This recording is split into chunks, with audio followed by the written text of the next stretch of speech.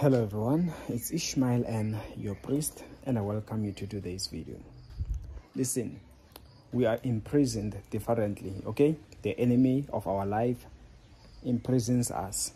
That is why I want to tell you that in everything that happens, those that are around you, if he can't get to you personally, he victimizes it. Almost like when your child or someone's child is kidnapped, you no longer have peace. You get what I'm saying? You live in Christ in tears for the rest of your days because someone has died, someone has been kidnapped, you don't know what happened. Therefore, spiritually so, the enemy, that's how he hijacks our happiness. He prisons us, he puts us to jail. You find that he has ruined our lives forever. He takes our loved ones, he takes our joy, he gets people fired.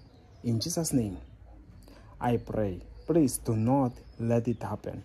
Whatever you can stop it. Pray, come against the enemy, because if things fall apart, you are going to suffer worse, and that's the plan of the enemy.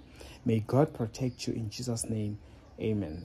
And of course, if you want to book an appointment with me, my details are on the description of the video below. See you then.